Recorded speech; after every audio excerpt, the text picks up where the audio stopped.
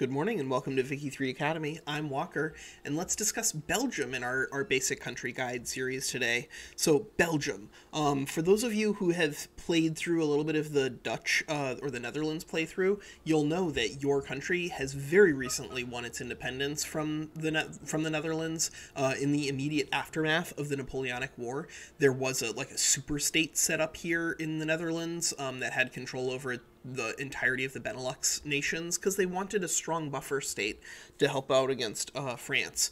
But due to some pretty serious mismanagement, the Belgians, who ended up getting the majority of the capital investment and industrialization, also were not being treated particularly well and rose up in rebellion against the Netherlands and won their independence very recently and have installed King Leopold the First of Saxe-Coburg-Gotha. You are an absolute banger. An incredibly capable ruler because you're an intelligentsia character. You're usually, I think you're set to come in with tactful, which is very nice. Minus 20% political movement radicalism means that you can get away with doing an awful lot of things that are going to make your interest groups furious with you without starting civil wars, which is, if you can do that, then you can kind of make whatever changes you need to. And you have great laws, you're very well industrialized, but you're tiny. You're itty-bitty. You're just an itty-bitty little country. So my recommendation is, if you want to play Belgium, be okay joining somebody else's custom union. My recommendation is to join the British custom union because they have access to lots of good resources inside of it, not to mention lots of good pops. But if you wanted to join the French custom union, you could try to do that, become like a protectorate or something like that. It just depends on what their attitude is towards you. Cooperative is not going to accept you, whereas protective is. And so if you want to join with France instead of Great Britain, just re-roll until you have a different starting attitude. But I really do think that joining the customs union for the British customs union is, generally speaking, going to be stronger because it's going to offer you access to the British goods, which is like the most important thing in the game, I think, for you, at least as Belgium. But it is also going to get you access to British pops. So if you can build your standard of living up to a really high level, be prepared to start absorbing pops from the rest of the British Empire if you're in the customs union. But most importantly, what this does is it gives you access to British guns. Because if you thought that your war with the Dutch was over, boy howdy, nah, not even close. Because look at all this extra potential Flemish territory that's out here, right? These are all Low Countries heritage, and Low Countries European heritage. So like you gotta bring all this back together, right? You can't leave it all out there. And fortunately for you, the Dutch with their 20 professional plus 8 regular, they're not going to be able to beat you with your 10 professional 70 that you can conscript with your national militia.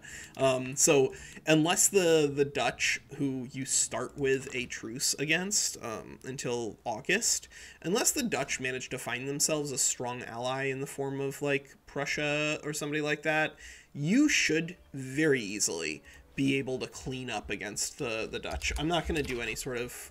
Oh, look at that. The French declared a rivalry towards the Netherlands. Oh, boy. Yep. So as Belgium, I'll tell you the rest of what we're doing is what we're waiting for this to tick down. As Belgium, you do have a very good intelligentsia leader. The nature of your parties can be very different depending on the personal ideologies of the rulers and of the people in question. In this case, yeah, people are leaving different parties, so we could reform it and bring these guys and bring the industrialists in. But your laws are actually very good. Like a lot of the things that make Belgium strong are your starting position, because you don't have nearly as much stuff that you need to change as some of the other countries, right? Like you start with serfdom gone, slavery gone. You start in per capita instead of in land. You start in interventionism instead of traditionalism. You have a school already set up. You have elected bureaucrats instead of hereditary bureaucrats. You're even in racial segregation and wealth voting, and those are really solid in terms of like open authority.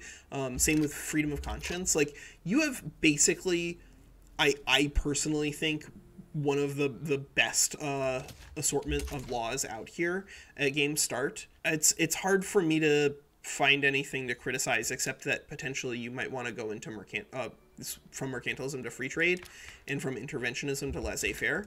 And if you want to do that, you can, but it is going to require that you get a powerful landowner, which is, at least in game start right now, it's a little tricky. Because you don't have a particularly powerful landowner at the beginning of the game, and so you're gonna struggle getting them up there unless you bolster them. If you really want to use corn laws, then you have to bolster your landowner.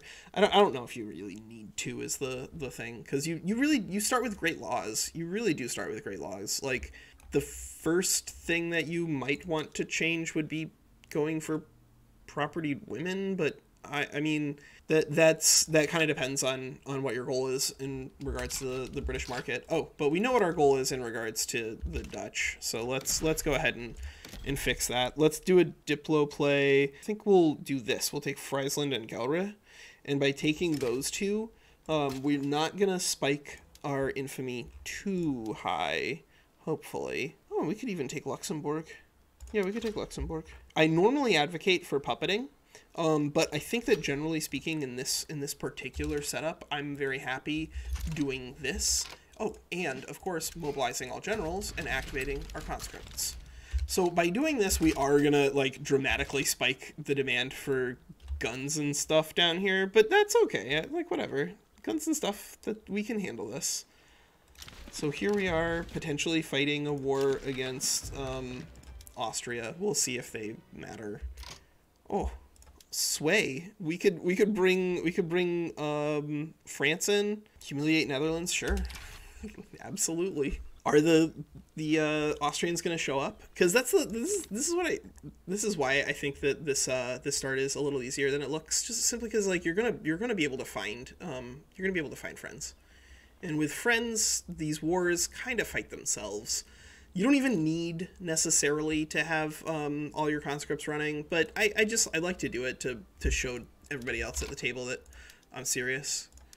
Whoa, we could offer puppeter dominion to sway Austria in the other direction, but I can't be bothered. Oh, uh-oh. Whoa, oh. Are our Belgians gonna just like watch the entire time? I think that's gonna be their goal. I think they're just gonna watch the entire time, because if I send them into battle, then they'll start suffering attrition and they'll die. But you see, this is gonna be a pretty easy win for us, because they can't even disrupt the supply.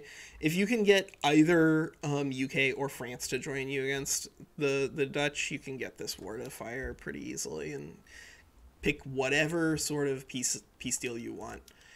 I personally recommend taking these pieces, and that way Holland is isolated, so you can come back and you can puppet the entirety of the Netherlands in one war by just occupying their capital.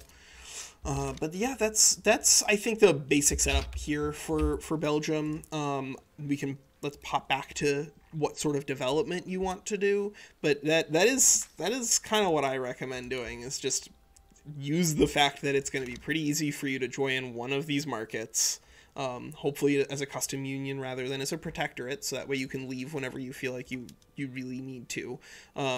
But just invade the Netherlands and take. I would actually genuinely leave them with Holland, so that way if you need to come back and puppet them, you can do it very easily without having to build a navy. You're gonna want to build a navy. That's sort of like the X factor that I haven't yet told you. You as Belgium are gonna desperately need to pick up an empire, even if you're under somebody else's, or perhaps especially if you're under somebody else's umbrella, simply because you just don't have a lot of pops, right? We're gonna be gaining a lot here, and that's gonna be very helpful for us. But don't fool yourself. This conquest is not the end of your imperial journey as Belgium. It is the beginning of your imperial journey as Belgium. And the more that you can build up a good navy and a good economy to support that navy, the more you can expand around the world. You can go into your colonization spree out here, but be aware of the way colonization works. Colonization uses your incorporated population to determine the speed in which you colonize. So if you're trying to colonize Central Africa as Belgium, you are going to have to prioritize picking up quinine a lot more than some other people, at which point, you know, go with pharmaceuticals down to quinine. You can get quinine online pretty early as Belgium, because you just don't have any other things that are important. Oh, hey, look at this. Lippe, where are you? Oh, you're out there and you have no war goals against us? Capitulate. Cool. So now Belgium has control over the overwhelming majority of the Netherlands, and we can incorporate it all for like 100 bureaucracy, and then we can have 1.5 million more pops that we just picked up, and hopefully this is going to do enough damage to the Netherlands that we will be able to reduce their prestige. Yeah, it's going to decrease to a minor power because its prestige is going to be below 113, and our prestige hopefully is going to pick up to over 125 by just annexing these territories and then building stuff. That's the thing that we haven't really been doing that's going to help you really spike your prestige over the Netherlands. And the reason, of course, that's important is that by having a higher prestige level, you can puppet them, which is kind of like the goal. I think, generally speaking, that is the thing that is going to make you strong, is puppeting people. But yeah, you just start in such a great position in terms of your current industrialization and the nature of your economy that it feels like a shame to not just use the strength that is available to you. Yeah, so you can puppet things. I would not recommend puppeting things where you're going to be fighting a great power, but it is not hard to find a diplomatic situation where you can join somebody else's market, beat up the Netherlands with the help of someone, and annex most of it, and have them still have no friends, so that way you can come back and puppet them and gain the Dutch East Indies. And that is sort of like the way that Belgium can kind of declare its victory in its entrance into the world, is by doing this. Yeah, all right, I think that's it. Like, the majority of this was that gameplay here, but it's because, like, I don't really have a whole lot to talk to you about in terms of technology, other than if you're going to do colonization, pick up quinine. You don't have a way to use nationalism for formation of nations right now, so you don't need to worry about that. Your military is extremely up to date. Like, the only thing that you're missing right now would be maybe going down to breech loading artillery, but like that's not even that important right now. And your industrialization is so advanced that you have intensive agriculture, and so don't feel pinched in terms of your technology or what you should be doing here, because you are like on the leading edge. You might be on the bleeding edge of technology as Belgium. And just as similarly, if you can find yourself into a good diplomatic position, your economy is going to be enormous. All right, that's Walker, and that is Belgium. Bye.